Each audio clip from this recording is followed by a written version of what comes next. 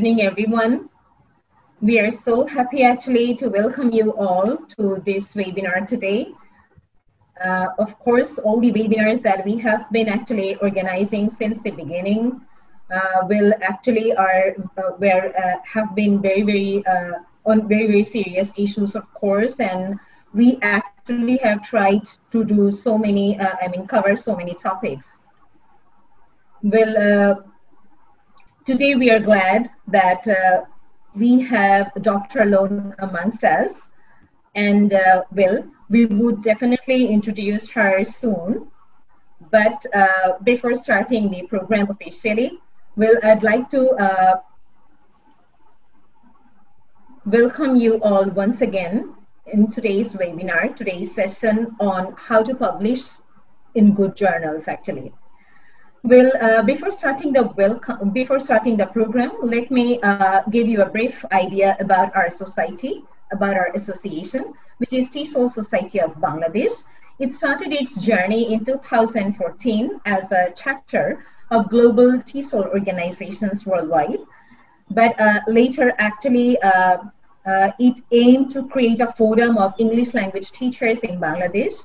It plans to facilitate professional training for English practitioners and aspiring teachers in English. And this forum promises to bring all English language teachers in Bangladesh under one large community. So, of course, this association has been very special for all of us. And today we are very happy once again to welcome Dr. Lone for the topic, how to get your research papers published in good journals. Let me start with a brief introduction of Dr. Lone, who actually undertook her postgraduate studies in the University of Canberra, Australia, Suriname University of Technology, Thailand. She is now a lecturer of Department of English, Faculty of Education and Educational Innovation, Kalasin University, Thailand. Before she moved to Thailand in 2011, she used to be a university lecturer and a teacher educator for more than 10 years in Vietnam. She specializes in teacher education, written corrective feedback, genre analysis, English written discourse, second language writing instruction and research, academic writing, ESL, ESP, professional writing with genre-based approach, citations and reporting verbs. Her publications on these topics can be found in high-impact peer-reviewed international journals.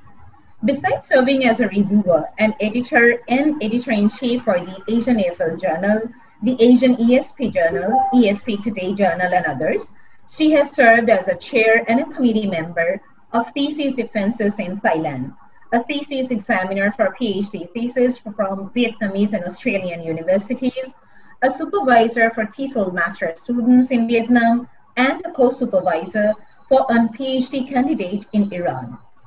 She has also been a keynote, plenary, and concurrent speaker at many international conferences and a judge for the International English Speech Contest for Rajabhat and ASEAN universities. She's sometimes invited to give special lectures and conduct workshops for postgraduate students and lecturers in Bangladesh, Indonesia, Thailand, and Vietnam. So from this, you can easily understand that she is not new to Bangladesh. She already has been to Bangladesh once in Noakhali University. So she knows our country very well. She is very close to us. And today she's also actually very happy and excited to be a part of the program. Well, our today's topic is how to get your research papers published in good journals, which is definitely a very significant one to discuss. Now, in short, her abstract says that in the contemporary world, one of the most challenging tasks faced by most multilingual scholars is to publish their research work in English and to spread it across global context. Furthermore, many institutions now only accept and recognize publications in journals indexed in reputable databases. In fact, such pressures have been intensified when the evaluation of and rewards for scholars' academic work are based on their publications in high-status citation index journals. Pressures have also heightened for postdoctoral students to publish their research work in such journals before finishing their degrees, having experienced such pressures as a graduate student and a university faculty member. Within less than 6 years, the invited speaker has 20 scopus or ISI papers. In this webinar, she'll share some of the techniques in getting her research work published in good journals. And the webinar is outlined as follows: why to publish, how to make our research publishable, how to choose the right journals, how to go through reviewers' comments and rejections. And finally, we would have a question-answer session. This webinar is expected to provide the participants with some tactics and inspirations in doing their research, preparing and getting it accepted for publications in reputable journals. So I'd like to welcome Dr. Loan once again and would request her to start this session. Dr. Loan. Oh, thank you very much, Ms. Tina, for your nice introduction. And before I start, I would also like to thank Society of Bangladesh for inviting me to conduct this webinar on how to get our research paper published in good journals. Yeah, it's true that it's not my first time to work with an association in Bangladesh. It's my second time indeed. My first time was in 2015 when I did a workshop for medical master student in a university in Paris. So I had a very good experience with people in your country. I really love people in your country, and it were my great honors to be with you or meeting some of you again here online. So yeah, once more time, thank you very much. Thank you very much for including me in this webinar. Okay, thank you. So if you know me outside, so if you see me face to face, or if you can see me clearly on the screen, I think you would agree with me that in terms of age, I'm not young anymore. But in terms of publication, I consider myself as a young scholar. It is just because I started to write for publication in about 6 years, since 2014, when I did my PhD study. As you know, as a requirement for our graduation from the PhD program, we had to have our research paper published in good journals, the journals that are indexed in the good database recognized by the university. And that's where the start of my writing for publication journeys. Although I have written for publication in about 6 years, so far I have 20 papers published in journals indexed in PubMed or Web of Science. And in my today's sharing session, like Tina's already introduced, I would like to share with you my experience, my tactics, what I have learned, what I have understood, and how I managed to get as many papers published in good journals a year. And I really hope that my sharing would give you some inspiration, some strategies in preparing and writing your research paper for publication, especially in the good journals. And I think it's easy for you to follow me if you know a little bit about my educational as well as my research background. As you can see here, you already know from Tina that I am currently a lecturer at Kalasin University, a small university in the northeastern part of the country, Thailand. And I got my 3 degrees from 3 different countries, as you can see here. Although I did my master program with an Australian university, but I didn't have any publication from my master study. It was just because my master program were a course based. So I didn't do research. That's why I didn't have any paper published from my master study. And the year gap between my master study and my PhD study were almost 10 years. And during those years, I worked as a university lecturer and a teacher educator in my country, Vietnam. But at that time, university lecturers in my country were not required to do research or to write for publication. So I also didn't have any publication at that time. And as I already mentioned at the beginning, that I started to write for publication because I was forced to do it for my PhD graduation. And up to now, in about 6 years of writing for publication, here are the number of research work that I have already published and I have already completed. As you can see from here, so far I have 26 research articles published. And 20 out of 26 research articles were published in journals indexed in Scopus or Web of Science database. And I have 2 book chapters and a textbook. They were also developed from my research work. And I also have my book chapter published with the publishers indexed in the Web of Science. And my textbook were approved and provided with an ISBN from the National Library of Thailand. And this textbook has been used as a course book for teaching essays writing to English major students at my university since 2017. And currently, I have already got 1 paper accepted for publication by a Scopus journal, and 2 papers are under review also in Scopus Web of Science index journals. And during the pandemic, I completed 3 manuscripts, and they are still with me now. And here is my areas of research interest. And even though I'm busy, I think like many of you here, we are busy with our duty, our task of teaching, researching, and doing academic services. And so far, I have provided a lot of academic services to the community. As you can see from here, as Tina already also mentioned that I have served as editors and editor-in-chief for with TESOL International Conference Proceeding since 2017. And I have also been a reviewer for many academic journals in my field.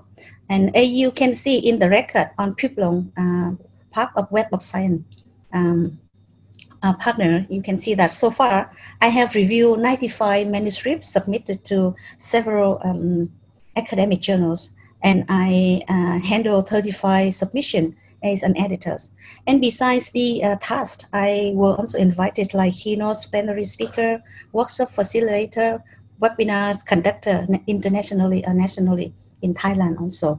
And I supervise research student or survey examination or this examiner for a research student from university in Australia, Vietnam, and Thailand. So the question you may have for me now is that, oh, you are so busy or that busy. How come you have many research paper published regularly in good journals a year? So that is the main sharing of my webinar today. So in the following section, I would like to share with you what I have learned, what I have understood in my journeys of preparing and getting my paper published in good journals. So now let's get started. So how we make our research publishable in good journals, that is the big question. But from what I have experienced so far, there's 4 things that I would like to share with you in order for us to get our papers accepted for publication in the good journals. The first thing is that to join an ongoing conversation effectively. I think the first is also the most important thing that we need to have in order to get or to make the editor accept our paper to be published in the good journals. What I mean when I say an ongoing conversation here is the literatures on the topic we would like to do the research on. We all know that for any research topic we would like to work on, there are at least some or several studies that have already been conducted on that topic by reverse researchers, right? And it means that reverse researchers have already discussed about that topic. And their topic, their conversation are developing, are growing because people keep doing research on that topic and they are adding the new finding, the new knowledge into the literature. So now you would like to join their conversation, their ongoing conversation. You need to look for the appropriate way or the appropriate place where you can situate yourself, where you can position yourself in their ongoing conversation. Let me show you the visual illustration of what I just mentioned. Usually on any research topic, they have some key or main research that have been written on the topic. And the later works, the later research would be built on or expanded the major study in some way. You can see like this. And this network of the literatures keep growing because people keep doing research on this topic and they keep adding new knowledge into this network of the literatures. So your jobs now is to find a place where you can stand in relation to these research, in relation to the reverse researcher who did the research on this topic. If you cannot find a place to stand in this network, this evolving network of the knowledge on the topic you would like to do the research on, you cannot get your paper published for, especially in the good journals. So that's why for me, in order to get our paper accepted for publication in a good journal, it is like we are playing the puzzle game. So in this puzzle game, we have to look for the missing pieces. So in order to complete this game, we have to look at the current, the existing puzzle game in order to see how the missing pieces look like, or what shape, what size they are, for example. So it is exactly similar to what we need to do in doing the research in order to make our research accepted for publication, especially in the good journals. We need to find the research gap. We need to find the reason for doing the research. So there's two questions for you to answer in order to ensure that your paper is worth publishing or not. Is what is the gap in the knowledge of the topic you are planning to work on? And why does it need filling? If you can answer this question, it means that you are having, or you know the significance, the contribution of your research work, and it's worth publishing, it's worth sharing. And the second question you need to ask yourselves is how your study fill in that gap. In answering this question, it means that how you position yourself as a researcher and your research in relation to the other researchers and other study on the topic you would like to do the research on. So if you cannot answer these two questions, I think that the journal's editor, or you cannot get your paper accepted for publication in the good journals. So for the first point, I learned from my writing for publication, especially in the good journals, is that an article without a message is not worth publishing. That's what I would like you to remember. It means that if your paper doesn't have anything new to contribute to the literature, it's not worth publishing. The journal's editor will not accept your paper for publish, because every journal editors would like to publish the good paper, the paper that contributes something new to the knowledge in the literatures. If you don't have anything new to share or to contribute to, they will not accept it for publication. Okay, so the next part will be about my tips, my strategy that I use in order to update myself with the literatures in the field or any topic that I did the research on. So for me, whenever I did the research on a certain topic, I also use the search engine, as you can see here, Google Scholar, PubMed, or Request Dissertation, or Stanford SearchWeb, in order to search for the published papers on the topic I plan to study. It means that I'm looking for the existing conversation people on that topic have talked about. And from that, I can select the one that's related to my research interest topic.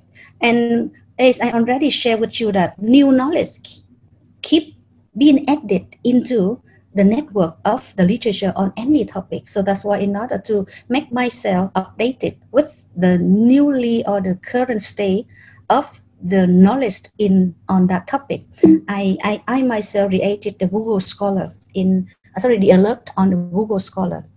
So let me show you how. So I think this tool helped me save a lot of time in updating myself with the current state of the knowledge on the topic I would like to research on. And here, let's have a look. So in order to create a alert on the Google Scholar, you first need to create the profile on the Google Scholars, as you can see here. And here's my profile on the Google Scholar. You can see my affiliation, my publication, and citation on this page. But on the top left corner, as you can see here, you just click here and you see alert, okay? Click on alert. And you can see a lot of keywords that I put as an alert in order to have the newly published paper on the topic I'm researching on. And at the end of this list, you can see you can add more alert.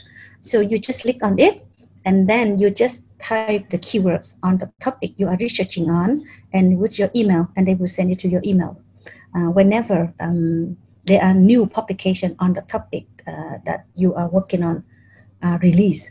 Because we cannot know all of the publication from journals around the world on that topic. So that's why by creating the alert on the Google Scholar that help you to have the necessary or the important literatures or updating yourself with the current state of the knowledge on your topic. So let me show you my email that I received the alert from Google Scholar. As you can see here, they keep sending me a lot of alert from my registration. And for some, if I would like to check on this topic, English language teaching. So I just opened it and then I check whether which journals is of my relevant. And if I like to read them more, I just simply click and download them from this website. Okay, so that is one of the strategy I use in updating myself with the literatures. And also sometimes we get the paper, but we cannot download them because we have no subscription to the database. So in order to have the paper that we have to pay, but we cannot afford paying, right? So here are some link. I think some of you already know. In order to get the paper by breaking the rule a little bit, I think the publisher may not like it, but I think it helps us a lot, especially in we are working in the resource limited environment. It helps us a lot in updating ourselves with the current literatures. So for example, if I would like to read on the topic written corrective feedback, okay, so you can see that, wait a minute, I would like to add a little bit here. So among the search engines I show from the first point, I like Google Scholar the most. It's just because I do not only have the list of the publication on the topic I am working on, but I also know the number of citation, and you can see here. With the number of citation recorded here, I can know which study, which paper is the keys in my topic. And it means that those are the paper I need to read carefully or I need to cite in my paper, okay, because they are the key one. I need to base on the key study in my research. So if I would like to have this paper, okay, let's back to what I'm talking. So if I would like to have this paper, I just look at it, and then you can see here, this is published by Offers Academic ELT Journal. And in order to have this paper, you need to have at least the member account of this organization, and if not, you have to pay, as you can see here. So we cannot afford paying for all papers we need to read. So that's why I share with you the 3 links, but actually you can use any link indeed. You look for the paper you would like to have. So I just copy and take it from here. So here we go. We can get the paper we want to read. Is this the paper we want to read? And that's what I would like to share with you in order to have the related paper we need to read in order to update ourselves with the current state of the literature on the topic. And also for me, in order to have my related paper to read, I also use the snowspawn strategy. With this strategy, I just simply look at the reference list of any paper. For example, I just look at the reference list at the end of any paper published on the topic that I read, and I check whether they are of relevant to my topic or not, and I simply take the link or the name of the paper from here and I search it on the Google Scholars. That's also helped me to save a lot of time in looking for updating myself with the literatures on the topic. And also when we do the reading, we also need to focus on the recurring citation. It means that the references or the papers or the book that are cited repeatedly in many papers when you read. So you need to notice them because they are the key one in your topic, on your topic. And also to save your time, you also need to use some reference management software in order to log the reference information of the references you use on, and it saves you a lot of time when you do the writing. I currently use the EndNote software in order to do this task for me. And when we do the reading, we are very busy, right? So how can we do all kind of reading extensively? But we need to do it in the way that we can update it ourselves with the current literatures. We update ourselves with the most recent one with the shortest time. So how can we do it? Actually, we need some strategy in doing the reading in order to collect the related literatures for our research. So how I did it? So usually when I download the paper that I thought related to my research topic. I check the keywords, the title, the abstract to make sure that they are really necessary for my research topic. If not, I simply put them away because I don't want to waste my time. I don't have a lot of time to read everything in details. And the second strategy that I usually do is that I only read the newly published paper first. As I share with you from the beginning, in order for a paper to be accepted for publication in the good journals, the first and the most important thing they have to do is that to provide the thorough review of the literatures on the topic. And they need to show how they join that network of the literatures. If they did not do that successfully, effectively, their paper cannot be accepted for publication. So that's why I usually read the newly published paper in a good journal first in order to updating myself with the current state of the literature on the topic I would like to do the research on. And I think that that's going to help me to save a lot of time in collecting the literatures related to the research I'm researching on. And if I would like to read further, I can read more, but that's the way I think it helped me to save time, and I can handle to have a lot of reading in a short time in order to have a lot of research project and a lot of research paper. And also, when I do the reading, I did not highlight because I used to highlight the paper I read, but later when I did the writing, I forgot completely why I highlighted them. What are they for? And it means that I kind of read them again. So I think it's a waste of time. So for me, whenever I do the reading, I take note. Let me show you how I took note on my reading. As you can see here, this note is for the paper I just got it published in July this year, 2020, on a Scopus Index journal. And the topic is Teachers' Research, Agency of Practical Knowledge and Professional Growth.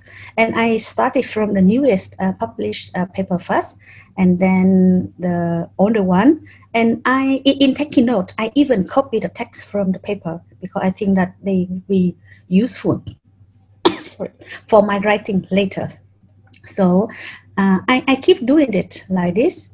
And if the paper that are not very related to my paper, I simply wrote a very short note. Like you can see here, I just said, just good to talk about Thai EOT. It's not related to my big topic, teachers' research. Okay, so in doing this, in taking note in this way, when I do the writing, if I would like to refer back to the paper, I simply read my note. I do not need to read the paper again, and it saves me a lot of time. That's my strategy in reading. And also, when we do the reading, we need to do analytically. Yes, we have to read the research paper one by one, but it doesn't mean that we read them separately. But when we read, we need to stop and to make the connection between them, how they are linked to each other, what similarity or differences they have, or what are the common trend, pattern, or debate, the contradiction they have over the topic. So by doing that, we are actually situating ourselves and our research in the network of the literatures. We don't have to wait until we do the writing in order to situate ourselves in the literature, but we have to situate ourselves, our research in the literature when we do the reading. We need to know how our study can contribute to the literatures from the reading, not just at the time when we do the writing. I think this is too late, and that's helped me to save a lot of time in narrow down my research topic or in situating the significance of my study. Okay, so now let's move on to the second thing that I learned in getting my paper published in the good journals is to tell the story. What I mean is that after we have the message to share, right? It means that we know the significance of our study, how we can contribute to the literatures, how we share our research story is also very important. Like usually in our daily life, when we tell the story, we need the story plot, right? In the story plot, we have the exposition in which the setting, the characters are introduced. And then the conflicts, the thing that the main character would like to fulfill and what the action are, and then the resolution, and then the moral of the story. So exactly the same way to tell the story, we have to apply it in telling our research story. In telling our research story, we also need to update the readers with the background of our research topic, the literatures of our topic, and how we join, how we contribute to that research. And we also need to mention about the way we contribute to that literatures, and then what we found and how what we found can help the literatures, can benefit the literatures. So the way we tell the story is exactly the same as the way we tell our research story when we write the research. So what I would like to mention here in the second thing that I learned from my writing for publication journey is that make use of the structure to sell the message of your paper. So the structure here, I think you already know the structure of the research article, right? In telling the structure, in writing the research article, I'm sure that you all know that we need to have title, abstract, introduction, literature review section, method, research discussion, right? Yes, those are the key part, but what I need you to remember is the 7 points that you need to have in each section, okay? No, the 7 points you need to have in your paper in a separate section. So what I would like you to remember here is that number 1 to number 3 is what you need to have in your introduction.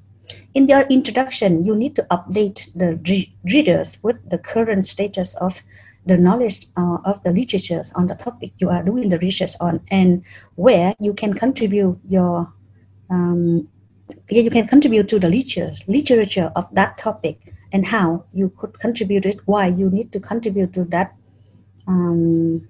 literatures, and then what you did in order to contribute to that literature is just the specific thing of your own topic. So you can see on the shape is very small one, number 4, the method, and then what you found and how you found can help to fill the gaps or the research objective that you set from the beginning, and from what you found, how you help the people, how you benefit the people in the literature or the people on the topic that you are doing the research on. So in writing, in using the structure to sell the message of your research story, we need to go from very raw to specific, and then specific to raw.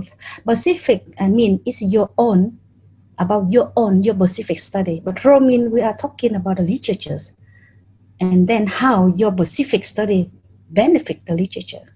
Okay, that's the way the structure we need to make use in telling our research story, and I call it the autonomy of a scientific paper. Okay, and I would like you to move to the next thing that I learned. The third thing that I learned, I think I'm not sure that you can see. I'm not sure that you can see my screen or not with this one. Okay, so the third thing that I learned from getting my paper published in good journal is that to write the quality research papers. When you have the message to share and the structure to tell your message or to share your research story, but the means, the language you use in order to tell the story is also very important. What I mean here is that you need to make sure that you have the quality of English language used in writing your research paper. And I think you agree with me that most journals, good journals, publish research article in English, but publishing research article in English or writing research article in English is a challenging thing for us as a multilingual scholars, because English is not our first language, right? So writing a good research article in English in order to be accepted for publication in a good journal is also a difficult task for all of us, especially English language is not our language. But we would like to have our paper published in a good journal. We need to make sure that our language, the language we use to tell our story, research story, is of qualities. Okay, so if not, the reviewer or the editors may misunderstand the science, the significance of our study. It means that they would not be accepted for publication. It means that they reject your paper, not because your paper has nothing to contribute to the literature, but just because your language is not of quality. So that's why the quality of the English language is very important in getting your paper to be accepted for publication in the good journals. And here are some things we need to remember. When we write our research article, we need to remember that we need to write it clearly, objectively, accurately, and briefly, short. And be very careful with very basic and common mistake people make, like grammar structure, tenses, or spoken abbreviation or typo.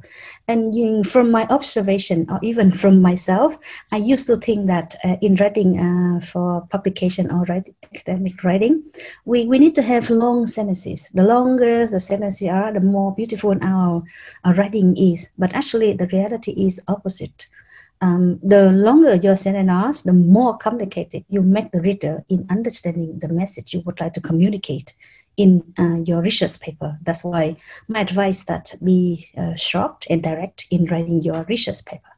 Okay, and also you may not think that using the citation, in-text citation, is also help you to make your paper of qualities.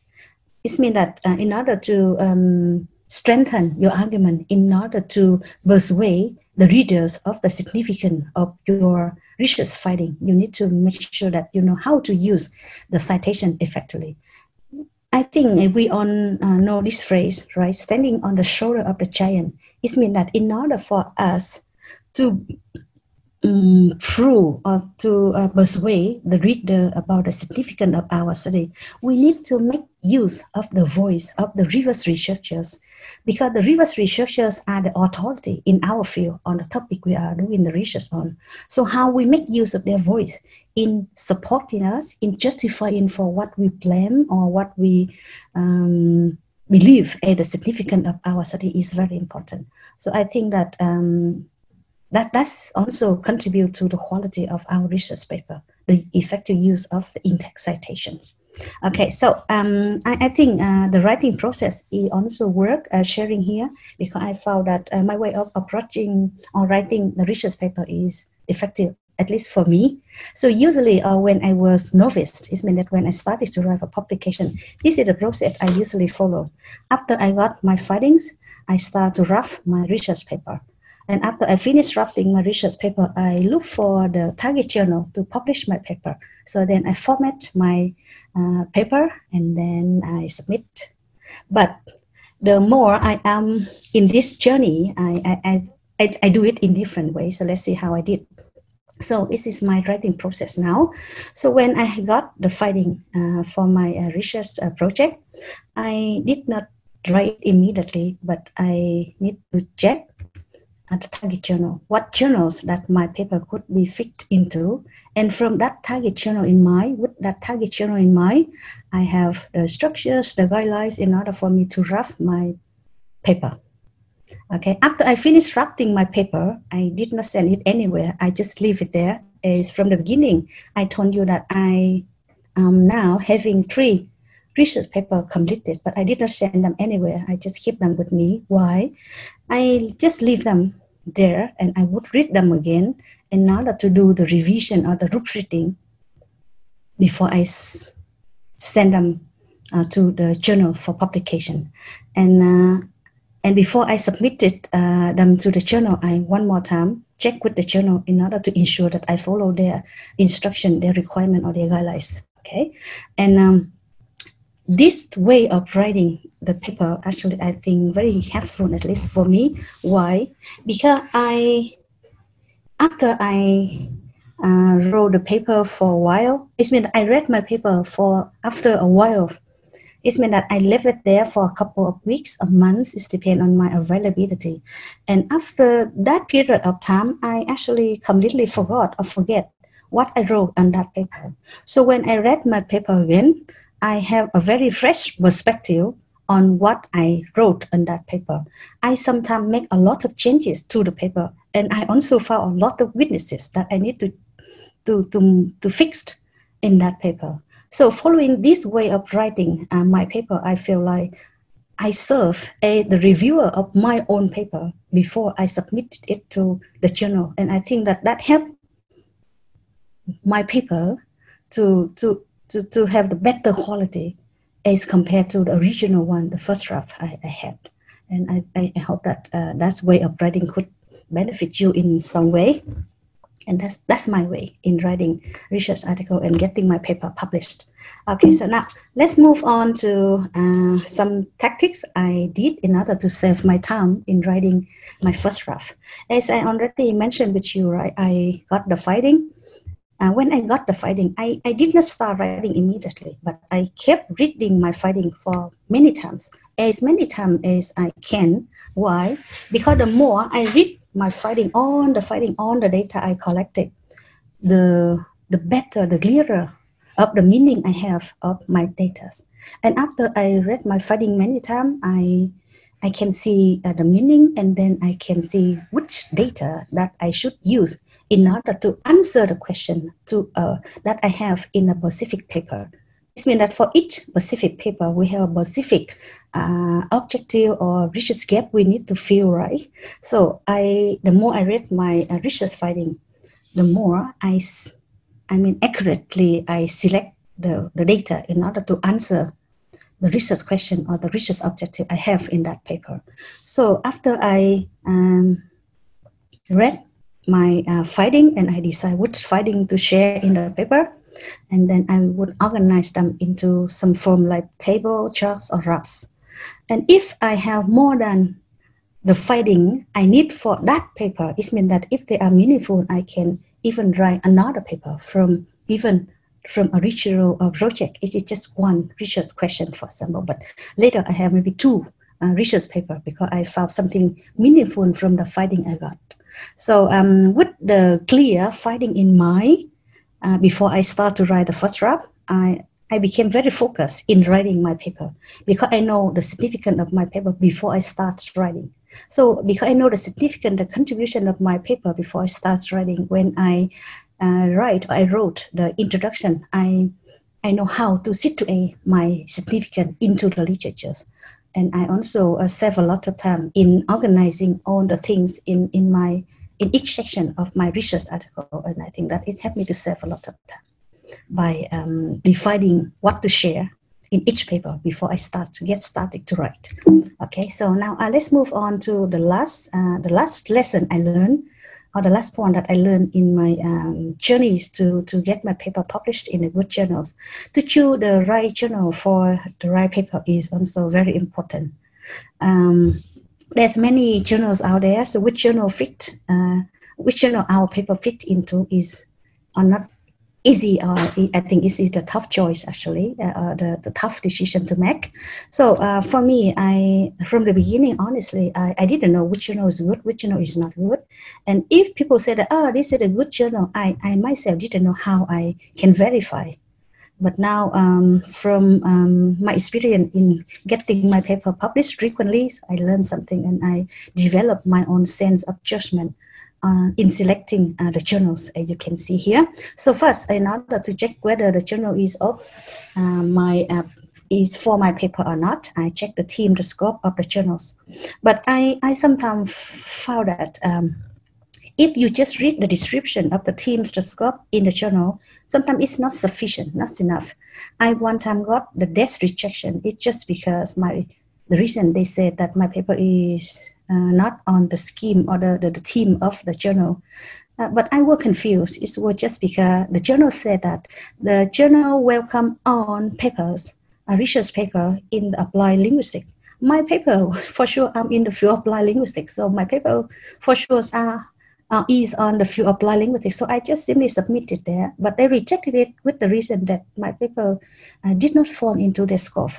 And finally, I learned that they said their paper welcomed the publication, the submission on the applied linguistics, but actually they focus on specific areas of applied linguistics, not on topics or not on areas of applied linguistics. So in order to ensure that your paper fits into the scheme or the themes or not, you also need to have a look at the paper published on the journal, not just a description on the journals, because sometimes the description, they are very general.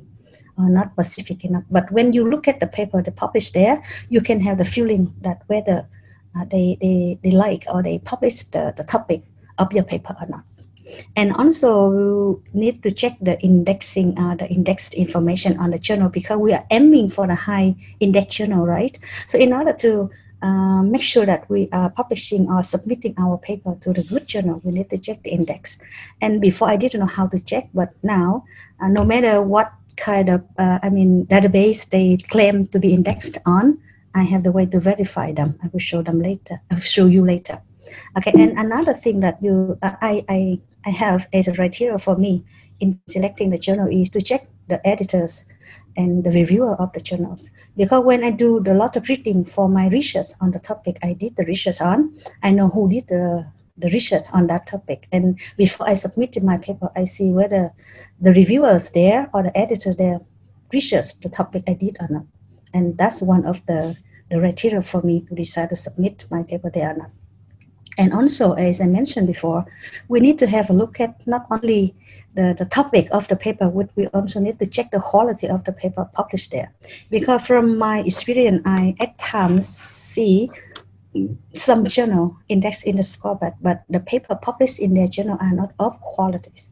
So I believe that with such low quality paper, the journal may be sooner or later will be discontinued from the good index database if people reported such low quality to the organization, I mean the database indexing organizations. So that's why I do not want to send my paper there. Okay, and also we need to check the publication frequency or duration. For me, like I have no pressure with my publication, but if you have the pressure to publish your paper in a certain time, you need to check the frequency of publication. Like for me, I got 2 papers that took me 2 years to be released. It was just because there was a long queue of papers, a long queue of submission there. After my paper were accepted, after 6 months of submission, I had to wait for another 15 months for it to be released. So it means that in the total time, it took about 21 or 22 months for it to be released from the submission. So that's what you also need to consider if you are under pressure of time for publication. And also the acceptance rate. If the journal has have the high acceptance rate, that's what you need to suspect. Why? It seems like they publish every paper submitted there. But if the journal have the the high rejection rate, that's also what you need to consider, because you know who you are. And if they have the very high rejection rate, it means that it's very hard for your paper to be accepted there if you are novice, because there's a lot of good submission there, and it's very hard for your paper to be competed with the paper by the experienced writer or scholar submitted there. So that's something we need to consider. Okay. Now, paying for the publication is also one of the criteria we need to consider. If you are having the grant from the research project, you can pay for your publication. Why not? I don't mean that paying for publication is bad, but we need to be cautious. We need to be very careful, because nowadays there's a lot of fake, I would say bogus publication who try to make money from novice researchers. That's what I feel. So that's why you need to check to make sure that the fee, the money you pay, worth the effort. It means at least you get something in return, like they're indexed in the good database. Okay, and also you need to check the publishers, whether they are trusted one or not, whether they follow the publication ethic or not. Because sometimes they claim that they are indexed in some very good database, but actually they are not. So we have some way to check. So here are the ways we can check whether the indexes claimed on the journals are right or not. So for example, if the journal said that they are indexed in the scoreboard, so we have to check, yes, whether they are in scoreboard there or they already be removed or discontinued from the scoreboard. So for example, from here, you can see the title. The title means the name of the journals, or you can also search by using the publisher name or ISSN. But I think the title is mean the name, but the journal is the easiest one. So for example, I would like to check whether this journal English language teaching is on scoreboard and English language teaching. Sorry. Oh, English, not this one. Okay, this one. Let's see. Okay, is here English language teaching? Yes, this one. Okay, let's see.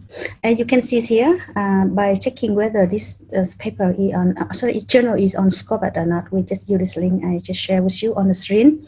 And you can see from here, yes, this journal used to be on scoreboard 2012, 2015. It means that since 2016 until now, they are not on Scopus anymore.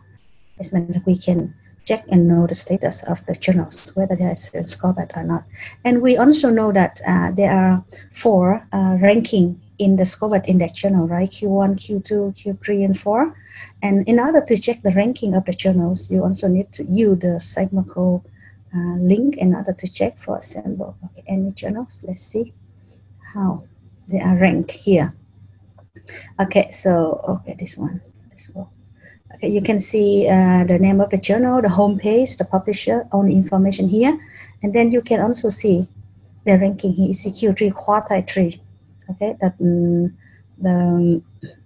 this number or this Q3 is showing the ranking of the journals. It means that usually Q1 and Q2 Scopus journal are hard for novice writer to get the paper published, but for Q3 and Q4, I think possible one for new writers or researchers. And if we are not very experienced in writing for publication, so why not just publish your paper in the low ranking like Q3, Q4, or just Scopus? Because Scopus means some kind of guarantee that the paper or the journals are of good qualities. Okay, so if you would like to check whether the journals are indexed in the Web of Science or not, so you just click the link here, and let me show you these journals, Iranian journals of language teaching research. As you can see here, they claim that they are indexed in this emerging source of citation. It means it belongs to the Web of Science, and they are Q1 Scopus index journals. So in order to check whether it is true or not, you use this link and you just type, oh, okay, it's here, the name of the journals, and you can find the information whether it's there or not. Yes, it's there. Yeah. So it means, yeah, right. What they claim on the journal is right.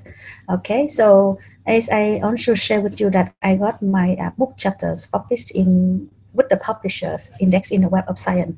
When I got the invitation from the book editors, he told me that the book will be published with the publisher indexed in Web of Science, and I would like to verify this one. And let me show you how. So let's see my book, the chapter of the book I contribute to. So it's the book that I had one chapter in, knowledge mobilization in TESOL, connecting research and practice. And here's the name of the publisher's field.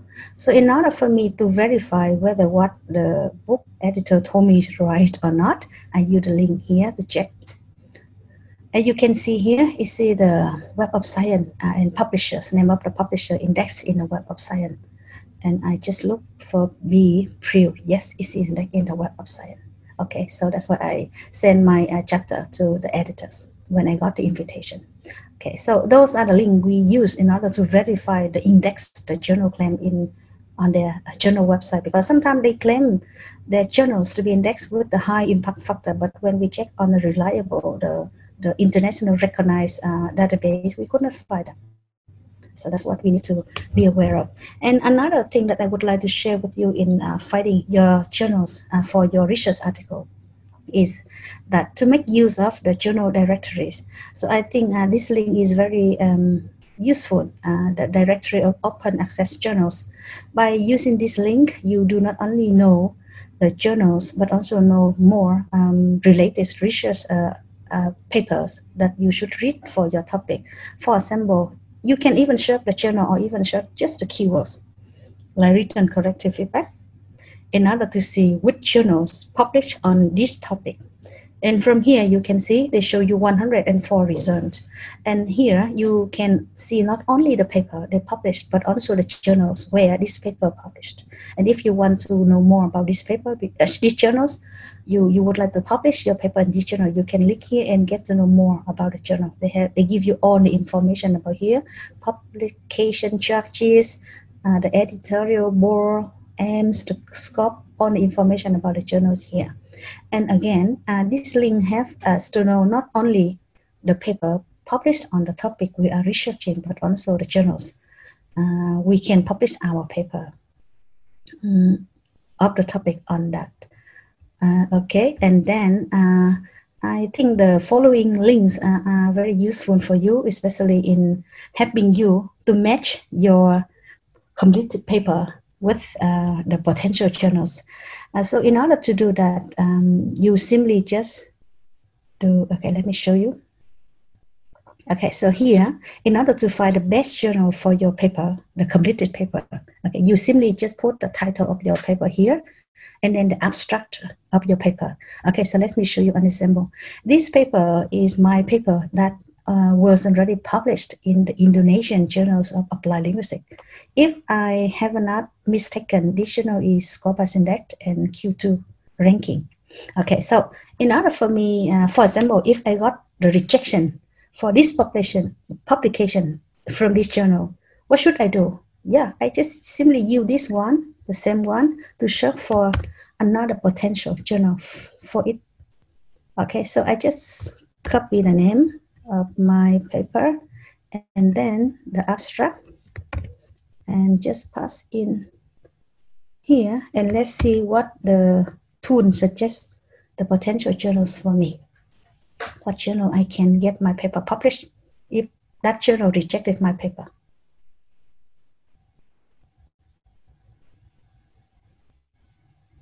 Okay, so you can see here, at least I have 15 more journals that may accept to publish my paper if that journal rejected my paper. And you can see here, you can see not only the name of the journal, but you can also see the size score. It means that they are indexed in the Scopus.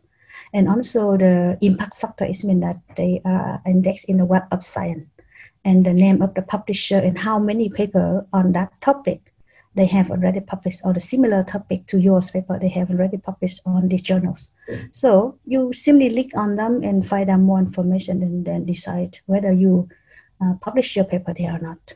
And another tool that I think is also very similar is this one, and they are the tools that I love the most for this function. This one is for you to find the journals for your paper, but the journals you are looking for are indexed in the Web of Science by Elsevier. Okay, you can see here the same. You do the same. You enter the title of your paper and then the abstract, the keyword if you like. So I use the same paper in order to see how this tool suggests me and how different they are with the reverse one. Okay, and you can see here, let's see. Okay, they show you 50 more journals that matching your paper. And the same, you know, the size score, the impact factor, the acceptance rate, the time to touch your paper. It means the first time they make the decision on your paper and the time to publish your paper. So everything is here. You just have, maybe needs a little bit time to search for which one appropriate for your paper. And again, the paper you found here are published by Elsevier. Okay, it means that they are also listed as good indexing organization. Okay, and the other tools, actually they have the similar function, but I refer the first two. The last one here, this one, EDAM's Journal Selector tool. Actually, they charge you the fee if you use it. So I don't recommend it, but I just show you all the link that you can use in order to search for the potential journals for your research article. And you can also use this website in order to check whether that or a certain journals appropriate for your paper or not, or whether you should submit your paper there or not. So by looking here, for example, you have the checklist. Okay, if you are not confident, you are inexperienced in selecting the journal, you simply answer the question here in order for you to make a decisions on whether you go ahead with that journals or not. So some questions are like it, you can see here. Do you or your college know the journals? Have you read any articles in the journals before? Is it easy to discover the latest paper in the journal? So if you answer yes to all of these questions, it means that these journals is familiar or popular to people, to you, to your colleagues, and you often see the paper published on that journal. So it means that they are kind of known to people in the field or to people on the topic that you are planning to do the research on. Okay, so I think this website is also very useful. Okay, so now let's move on to some of my suggestions for you in selecting your your journals for publication. So if you are not confident, as I mentioned before, you need to ask advice from your colleagues, seniors, researchers, or professors. And you need to be realistic about yourself, because nowadays there's a lot of bogus journals. They keep sending bulk email to us, and in order to attract, maybe to get our attention, they usually flatter it. They usually attack our, not attack. They usually they know how to win our egos by raising us, like making us like an expert in the field. But we should know who we are, right? We are novice. We are just stepping one foot into the field. How come they make us like we are the expert?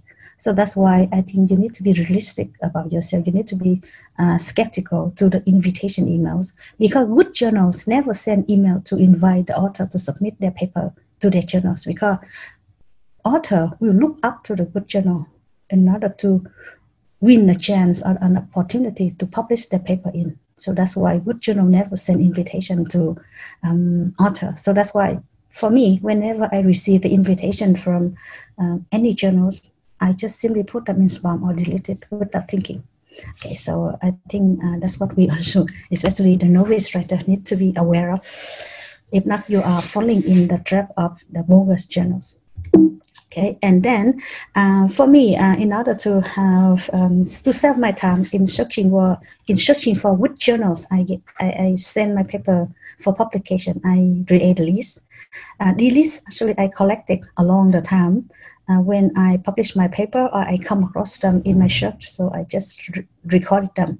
And this list of the journals are on the Woods one indexed in Scopus or Web of Science database, and they are in the field L2, ELT, and Applied Linguistics. And I just updated it in 2020.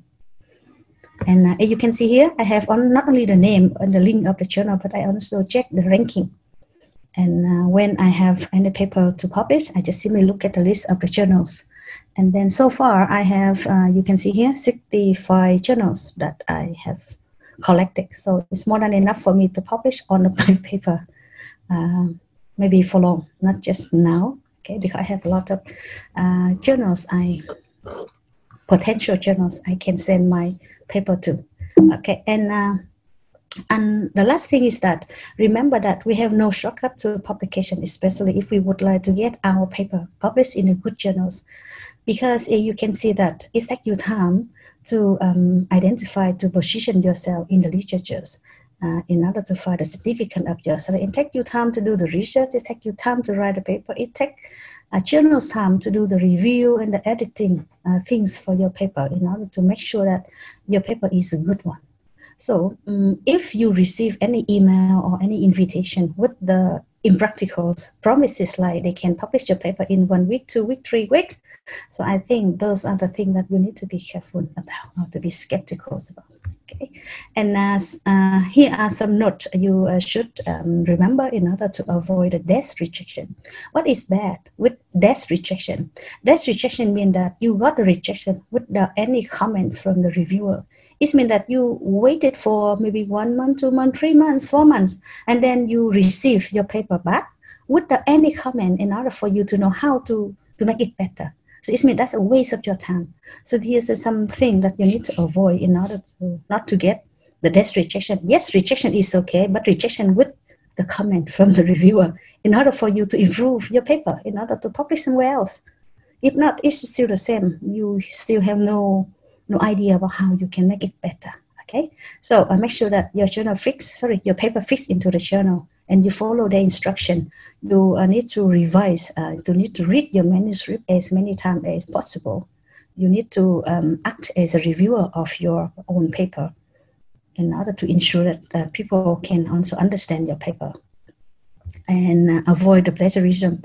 And as I know that for good journals, they will not accept the similarity indexed of more than or higher than 10%. So that's why you need to be very careful. Don't copy the source, continuous work from the original source in your writing. You should paraphrase your writing in order to avoid the similarity indexed. Okay, and for me, in order to sell my message to the editor-in-chiefs of the journals immediately, I usually have the covering letter. Even though the journals ask me to have the covering letter or not, I do it by myself. If I submit my paper through the email is my covering letters. Or if I upload it into the system, it means that I also attach the covering letter into my submission. Okay, here is an example of my cover letters. When I submitted my paper to the Journals of Asia TESOL, you see the Q1 Scoreboard Index journals, and you see that it's very simple. You just wrote the date, and then to the editors. If you know the name of the editors who handle the manuscript, mention their name. If not, just the editor of the journals enough. And then a submission of the research article, because my paper is the research article, so I write the subject like this. But if you have the teaching article, opinion article, you have to mention here in order for them to classify your paper properly. And you see here in the first sentence, I simply introduce my paper, and the next sentence, I just want to confirm that I haven't sent it out for publication because it's a publication ethic. And the next sentence is just about my research, what it's about. And you see, this sentence is important. This is where I'm selling the message of my research. So in having the cover letter, you have the editors or even the handling or the managing editor to have a brief idea of the significance of your study in order for them to make a quick decision. And in doing that, you do not waste your time, and they also save their time in handling a lot of manuscripts submitted to their paper. So that is just very simple covering letters.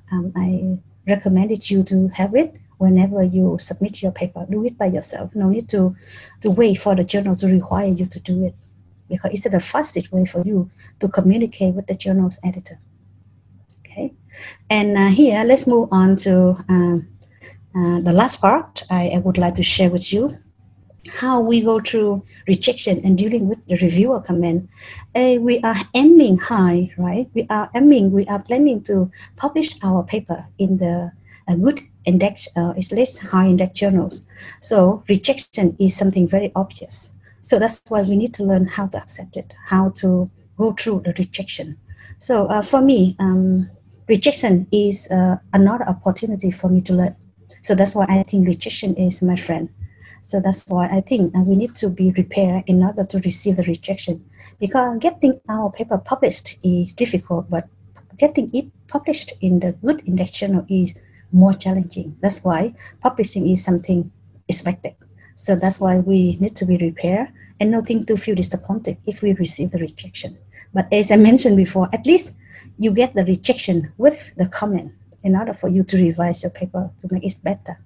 Okay, and we need to have a look at it to check whether what we should do, what we should improve in order to have another place for it to be published. So that's why no matter what reason the journal give in rejecting your paper, just accept and then learn and then move on. Look for another place, another journal to submit your paper. I'm sure that at the end, your paper will be accepted for publication. Okay, and now how we deal with the reviewer comments. Remember that when you receive the reviewer comment, it is a very positive signal that the journal still interested in your paper, still want to publish your paper. It means that they still appreciate the value of your paper. So that's why we need to handle the reviewer comment carefully. Okay, actually from my very start of the journeys, I felt very disappointed with the reviewer comment. I at least 2 times decided to throw my paper away. It's just because the reviewer comment made me feel like I was a stupid person. I didn't know what I'm doing, and my research was just rubbish. And luckily, I got a friend who was very good experience with publication, and he read the reviewer comment, and he told me that, okay, do review. I'm sure that your paper would be accepted for publication. And he explained to me, he said that one reviewer decide your paper need a major revision. It means that with that comment, with that decision, your paper is about 50 or less than 50% of accepted. But another reviewer comment and decisions is minor revision. It means that your paper is a worth of about 70% of accepted. So it means that in total, on average, your paper got more than 50% of accepted. So that's why he advised me to revise my paper and resubmit. But at that time, I feel so disappointed. I just put on of their comment away for a couple of days, and then when I felt better, I did revise my paper, and yeah, which was true. It was published, accepted for publication. So that's what I would like you to learn how to deal with the reviewer comment. As I already mentioned that if the journal asks you to revise, take it as a very good opportunity because the chance is still there for you to get your paper published. Okay, and we should, as I already share with you that sometimes the reviewer give us very contradictory comment or unhelpful comment and harsh comment. We feel like they did not even read our paper. They did not even understand what we are doing, our research. But remember that reviewer are also a normal human. Okay, they are maybe busy as us, and they try to complete their review in a hurry time. So just treat every comment from the reviewer as a contest, because we should know that reviewer works is on voluntary basics, right? They work without getting any salary from it. So we appreciate what the effort they try to comment on our paper, and we need to study from their comment whether what they comment is necessary for us to revise in order to make our paper better or not, and evaluate whether you decided to revise or not. If you do not revise because you think that their comments are not very constructive or helpful in order to improve your paper, you just explain to them, and with the reason that why you decide not to revise according to their suggestion. And then if you think that you need to revise, so revise it. No need to show your anger, your negative attitude to their comment, because sometimes we feel like they did not read, they did not even understand what we did in the study. So instead of saying that, stupid reviewer, what I meant is X, how come you say Y, something like that? No need, we don't need to say like that. But your duty, your job is that we need to explain our research in a way that even the most stupid person can understand. That's what we need to do. We don't need to show the anger to the reviewer. Okay, and that's what I also learned. Actually, not easy for me from the beginning, but with the time and from my experience as a reviewer, also as an editor, I think that's the way we are doing. We are practicing in publishing and handling the manuscript. Okay, so maybe the last thing I think I would love to share with you just a little bit. One, I think time may be out. Is that how can I get my paper like published in a good journals regularly? A couple of papers, at least 3 papers in a good journals yearly, regularly yearly. So that's why in about 6 years of publication, I for good, I mean for Scopus and Web of Science index paper only, I got 20. But in total, I got almost 30 paper, research paper in book chapters published. So how could I do that? Actually, for me, doing research is just for me to learn about my teaching practices. If you read my paper, you can see that most of my research paper are classroom research, because I researching my teaching practices. I would like to learn how my teaching could help my student, how my student benefit from my teaching, and what I need to improve in order to help my student the best. And that's why I only have one or maybe sometimes 2 research project at home, because I usually teach more than 1 subject at home. So I researching on what I'm teaching. So that's why every time I collected the data,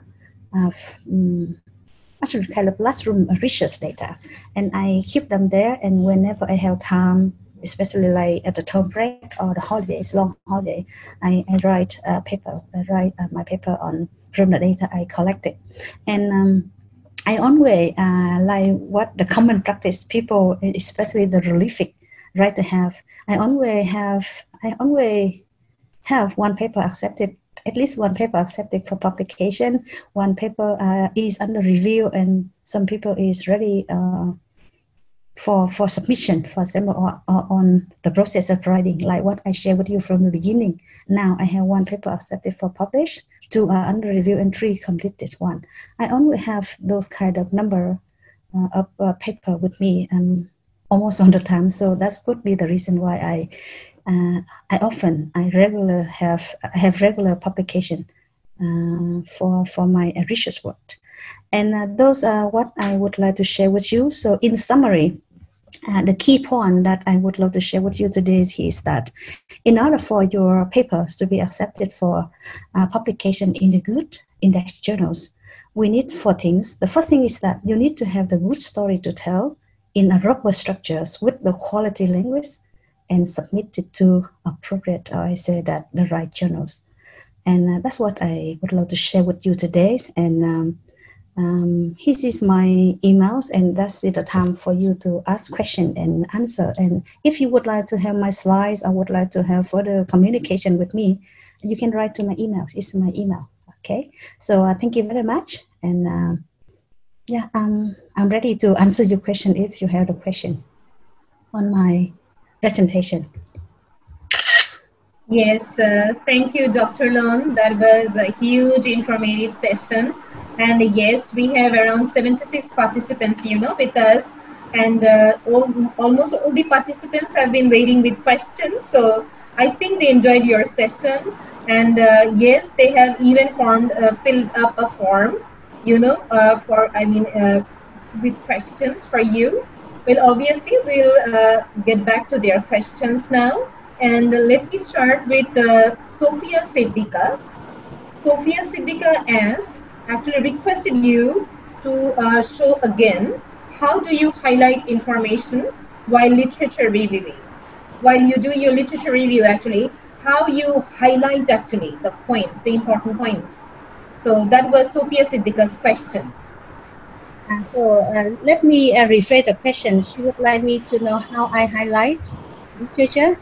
But actually, I did not highlight in my sharing. I said that I did not highlight my reading, but I did take note in the reading. Yes, actually, I'm not sure that note-taking is important other than highlighting every time everything, because we sometimes miss the information. If we highlight, then we actually couldn't connect also sometimes. So note-taking is important. I think you shared this in one of your slides. Yeah, that's what I said. Actually, we should not highlight, but we need to take note. Excuse me, Afroza madam, can I have a question? Yes, of course. Please tell your name and then please ask the question. Very good evening, Dr. Lone. Thank you for your very long but informative and interesting presentation. Thank you. Let me introduce myself. This is Paran Chandra Burman. I'm an English teacher in an university. I have 2 questions. How important is the reference section in a research paper to get it published in a high impact journal? Is there any guidelines for the number of references in a journal, or how should I know that this number of references is enough, this number of references is not enough? Okay. Second question, in this structure you showed 2 pyramids, one on top but upside down, broad and specific, and then broad. If you could just elaborate a little more about that structure, that would be interesting. Okay. Thank you for your question. Okay, so I had one more question. Should I proceed? Okay. I think 2 questions would be enough, because yes, there are participants who are waiting with the questions. So, can you please proceed with the answer? Thank you, madam. Okay, so let me talk a little bit about your first question about the number of references at the end of your research article, right? So from my experience, I don't think that the number of the references is important, but the quality of how you cite, what you cite in your paper is more important. And actually, when people look at the list of the references on your paper, they just would like to see what source of the reading material you have, whether you got the reading material from the reliable journals or not, the good journals or not. Because good journals would like to publish the paper and the related sources from also the good one. They even require us to remove the references we use. Those are from the bogus journal, like the kind of fake journal or the journal that charges a lot of high fees. So that's why my answer to your question is that the quality of your paper, or we have no rule about how many references we need to have in our paper, but the quality of how you refer, how you cite the literatures is more important, and where the literature is from is more important. Like you cite the literature, the references from the good journal, the reputable journal or not, the sources or not. If not, it may influence on your paper, but I don't think that the number of the citations is important. And we don't have actually the clear or the clear number or the clear, how do we say, the cut off number of the references we need to include in any paper. But that depends on how you argue, how you make use of the references inside your paper, not on the list at the end of the paper. I don't think that has any effect on that. But for sure, where you got the references are also very important. I mean that which journals you got it from are very important. I myself were requested to remove some of the references I use in my paper just because they were published by bogus journal. For that journal, the journal editor required me to remove them because for them, those journals are bogus. That's it. So that's why I myself believe that no, we don't have any cut-off number of the references we have to include in our paper, but how you cite, how you make use of the references in your own writing is important. And I also mentioned about that a little bit in my sharing. Okay, now do you think that I answered your first question? Yes, I get. Yes. Thank you. Let me go back to the slide that you would like me to verify, right? I need to share again. Is it? Okay. Let me share my screen again.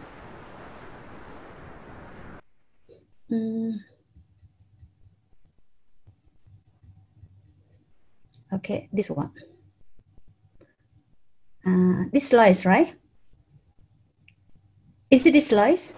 This one, yes. Yes, okay. Yes, so what I would like to share here is that in using the structure in order to sell our message, in order to show people the significance of our study, right? We need to start from role to specific and then specific to role. What I mean here is that we start from talking about the literature, the existing literature, like you can see from number 1 to 3 here. Like we start with the existing knowledge people know about the topic and what is not known about the topic. We need to move closer. And what is not known is mean that's the place where you fill in, where you can join in order to fill in the missing part. It means that what you do in the research will fill in what is not known in the literature. So it means that you make it closer, smaller, but more specific. It means that you are moving from very general one. It means you are talking about the current status of the knowledge on the topic. You are doing the research, and then you are moving to your specific focus in your paper. What you need to do in order to fill in the missing part, what is not known in the literature. So you see number 2, what is the gap you want to fill and why you need to fill. And you see 1 to 3. 1 to 3 is equivalent to the number I explained on the side, on the right hand side. You can see that. Okay. And then number 4 is very small one. Here, actually, I mean that it is about the research method. And for the research method, you are mainly talking about your own specific research method only. So it's specific for your own research, not for everyone or every other research. But when you talk about the literature, it means that it's broad. Many research have done on that topic. But when you talk about your own, this is a very small thing here, number 4. And then from what you did, what you found, and how what you found contribute, benefit back to the literatures. Literature means you go back to the wider one. I always say that the role. You understand what I would like to say here? It means that in writing our paper, we're starting from the role 1 and then to the specific information about our own research only, and then from what we found from our research only, we need to explain, we need to justify, we need to provide the significant how such finding can contribute, can benefit the literatures. Well, in relation to this loan, I'd like to add actually, one other participant, Wahidul Islam, he also asked a question similar to this. I mean, the way you were answering the question, that's why I wanted to interrupt you. Well, he asked, being a new researcher, how a person can check whether he or she is in the right track of the research or not, actually. He asked this question. How can, sorry, can I have the question repeated? Yes, well, as a new researcher, how can I check that whether I am in the right track or not, actually? And the right track of what? Right track of the research, actually. What I am looking for. I don't understand whether she mean the right tracks is about the research methodologies or about what? Maybe actually, yes, I think he was focusing on the methodology, whether the methodology was appropriate to, I mean, look for that particular thing which he or she wanted to find actually, or look after, whatever you say. I mean, but how a person, a new researcher would actually start if you answer this. I myself maybe understand her question in different way. Maybe the right track, actually, when we first heard the question, I refer it to the methodology, but actually I think she may ask about how she can find the right topic to do the research. Is it what she really want to know, or but because how can she know she are on the right track? The right track of what? Because we do the research according to our interest, right, or our need. Like we would like to learn about this or that. So what we would like to learn about, we need to know already, right? So whether maybe is it the right track for her, but not for me, or maybe is it the right track for me? It's been the right topic for me, but not for her. So that's why it's not easy to answer whether she's doing the right topic or not. But I think when I first heard about her question, I feel like, oh, she would like to ask about the research method, because with that topic, how we can research it, maybe that's the right track or not, that's what I can answer. But actually, if she asked that question, I feel like she would like to know how can she know that the topic she's researching is right or not. I'm not sure I understand it. I think that's why you mentioned about keywords, actually. Looking for reading resources through keywords actually would make us specific, actually. Would help us to be specific regarding our research. Okay, so for me, when I share about my reading strategy, right? In order to save my time, I usually use this one. Okay, this one. I think that's what she would like to know, right? Okay, so for example, I did the research on written corrective feedback, right? So and when I found a paper on that topic, but sometimes, you know, they are on the topic, but they are focused on different aspects of the research area I would like to research on. So in order to make sure that I don't waste my time reading the paper that are not very relevant to my topic, to my small area of research, so I check the keywords, I check the title, I read the abstract enough to see whether I can benefit from that reading or not. If I think that, yes, I may get some information, some useful information from that reading, so I continue reading. If not, I just put it away. That's what I share in my reading strategies. Because we are busy, we don't have a lot of time to read everything from beginning to the end, and then we see, oh, it's not related, and kind of wasting our time. So that's why I have some kind of step in order to ensure that I don't waste my time reading something not very relevant, by checking the keyword, checking the title, checking the abstract in deciding whether I can benefit the reading or not, and whether it works my reading time or not. That's it. That's what I share in this one. I'm not sure that I answer her question or not. Yes, I think because the time is too short, you know, and we have so many questions to address. Yeah, and another question was from Muhammad Ishtia. He asked, which format should we follow, MLA or APA? I mean, which one is worldwide recognized? That was his question. For me, and from my experience, actually in the field of social sciences, we follow the APA. But you know, for some journals, they still have their own references in the referencing style. So that's why I cannot say that which one is better, but which one you need to follow depending on which journal you would like to submit your paper to and what they require you to follow. You need to follow that no matter what. That's what I can say. But in the field of social science, actually APA, the common commonly used referencing style. Yes. That's my answer. And well, the last question which we will take is from Ifat Rebecca Brishti.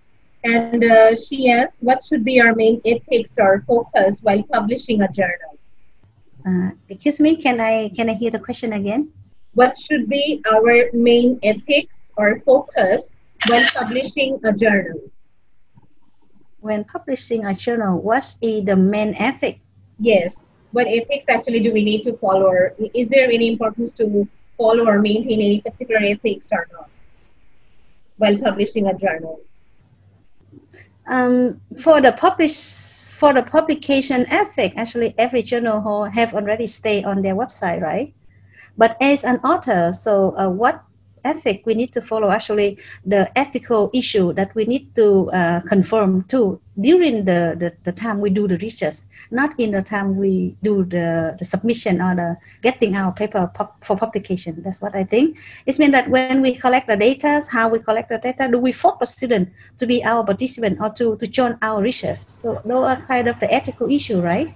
But in getting our paper for publication, I just think that we simply report our research and then we try to get them published, and then we just follow the guidelines given by the journals we would like to publish our paper on. So those are the things we need to follow. But for sure, the journal has some ethical ethics for us to follow, like this and that. But actually, they are similar, but not actually the same. But they have the rule for us to follow.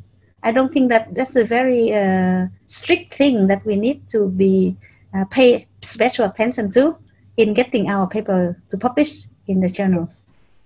Well, we received these questions and some more actually through the form, through a particular form, which we provided at the beginning.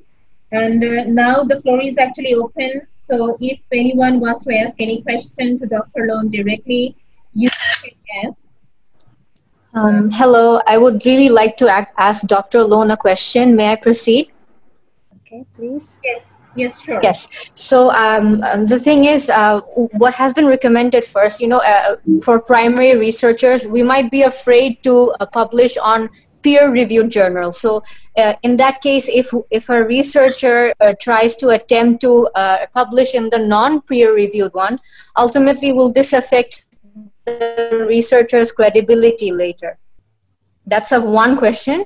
And my other question is, how do we discern the bogus journals from the non-bogus? Those are my two questions. Thank you.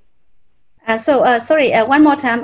The first question is about publishing getting your paper published. The first question, yes. My first question was if a rookie researcher wants to publish their research in the non-peer-reviewed researches, will this affect his or her credibility later as a researcher? Or do you always prefer to for us to always go for the peer-reviewed researchers, the one with the higher ranking in the Scopus, etc.? That's my first question. Okay. So let me answer the first question, and then we'll put the second one. I forgot the second one already. Okay, so say it again to me later. Okay, so for your first question, what kind of, journal we need to get our paper published, right? The peer review one or the non-peer review one? For me, which journals you would like to publish is also depend on the quality of your paper. You know the quality of your paper. If you think that your paper is good, why not try in the high one? The high quality one is mean that the peer review one. Try it first, and then if you got the rejections, maybe you may decide to publish in the non-review one. But at least you try the first one, the better one, in order to have some experience, in order to give it a try, in order to see how it works there. So you lose nothing in trying the good index journal or the peer review journal, right? Why not trying? For sure. I see. Thank you so much. The non peer review is not as of quality as a peer review one, for sure. So why don't you try the good one first, and then if you got rejected, it means that you may see that where your paper stand. It means the quality of your paper. So now time for you to get the lower one. So go with the lower one later. Why not? Okay, thank you, Dr. Lone. My second question was, how do we discern or differentiate between the credible journals and the non-credible journals? Is there any way to find that out?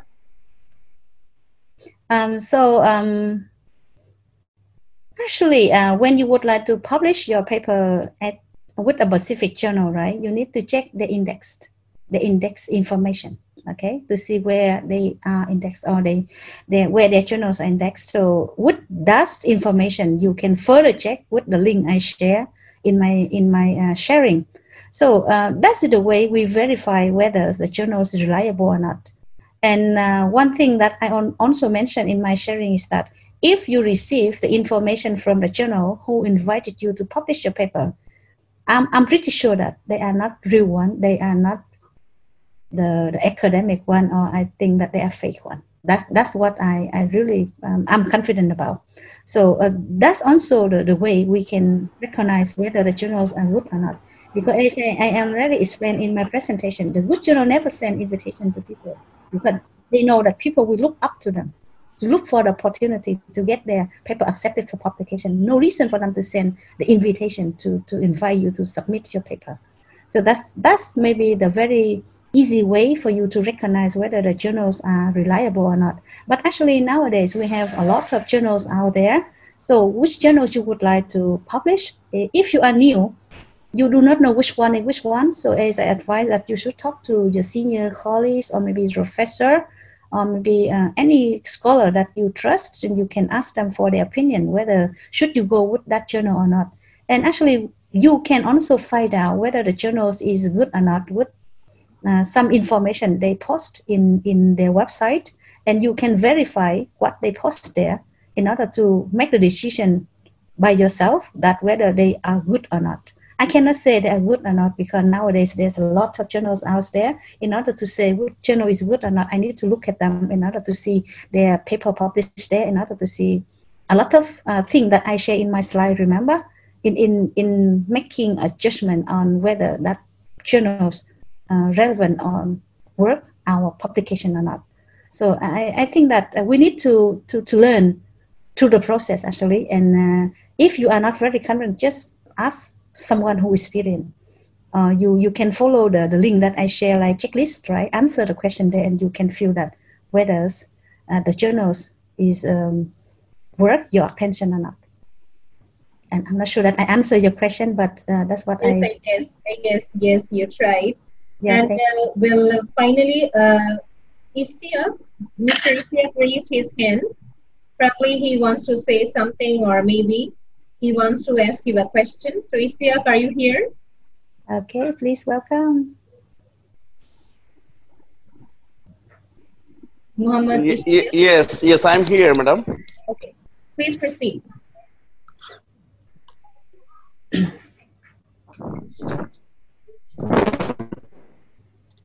Hello, actually, I had a questions and I got the answer. Okay, I don't have any question. Okay, thank you. Thank you, madam. Thank you, Professor Dr. Lone, for your nice presentation, madam. Oh, thank you very much. I'm not yet a professor. Just call me Lone or Dr. Lone. That's enough. Okay. I got the point, madam. Yeah, thank you. Well, any other question? The last question probably, because we are already, it's already 8:40. Yeah, I have a very small question. Yes, please, very quick. This is Ahmed from leading university, Sylhet, the English department. So Dr. Lone, could you please suggest a good book we can follow? Excuse me? Could you please suggest the name of a good book we can follow for writing a good research paper? You mean the book for writing research paper? Yes. Yes. Actually, we have a lot, but I'm not sure. The one you like most. The one you like most. Actually, I read a lot. Actually, my field in writing for publication, actually, the field of chance analysis. So actually, I read a lot of books, but the specific book that help the writers to, or maybe the novice writer to write. Maybe I need to check. I have a lot of books, but I'm not sure that which one will be suitable for you. But yeah, if you would like, you can email me with the email I. Sure, that would be lovely. So I will send you the book. Actually, I have some of them, and actually, writing a publication is kind of my major. Actually, is my topic for my PhD study. So that's why I have a lot of book about that, but I need to check which book may be appropriate for you. Maybe you need to introduce a little bit about what you are looking for. So I may send you a book of your benefit. Okay, thank you very much. Email me. Just email me. Questions. Thank you, Dr. Loan. Well, you would be glad to know that not only teachers actually from various parts of the country, but also there are a lot of students who have attended the session today. They have been enjoying since the beginning. So yes, it's great. You know, we have students along with the teachers in the session. They are upcoming teachers, you know. Well, at this moment, our association, TESOL Society of Bangladesh, actually is welcoming new members. So at this moment, I'd like to request one of our very active members, SM Atikur Rahman, to provide some details regarding our membership. So Atik, would you like to please share something regarding our membership with the participants? Thank you, Miss, for this opportunity. Welcome. First of all, I would like this opportunity to thank everyone, all the participants and our resource person, Dr. Loon, for this interactive and nice presentation. And I will especially thank the participants. It was a very interactive session with lots of questions and answers. And I can see lots of messages here, actually thanking Dr. Loon and appreciating the presentation. Okay, thank you very much. You're always welcome, and we also would like to see you in our association in future as well. Yeah, I look forward to. Thank you very much. We also look forward to. Apart from that, as Tina said, that we have actually started collecting members. You can actually join as a member. I'm not going to bore you with the details here. But what we can do, you can actually follow our Facebook page and Facebook group. That will be better. All the documents and procedures are uploaded there. If you are not following our Facebook page, please follow TESOL Society of Bangladesh. Just search in your Facebook TESOL Society of Bangladesh. It's there, and all the information regarding membership are there. But this is something I would like to mention, that we are giving an offer right now to be a life member. We have started the campaign 2 days back. And to be a life member, you need to pay 3,000 taka, in Bangladeshi currency. And this is for a limited time, actually. We are hoping to take this opportunity or this campaign for first 200 members. After that, we'll go to our regular, price. So I'll invite everyone that please take this opportunity and please be a member, because in the last few months, this is our 10th actually webinar. We have started in June.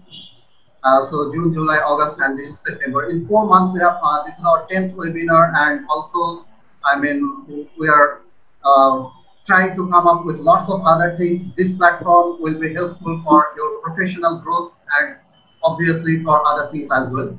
So I would like everyone, I would welcome everyone to be a member of this organization.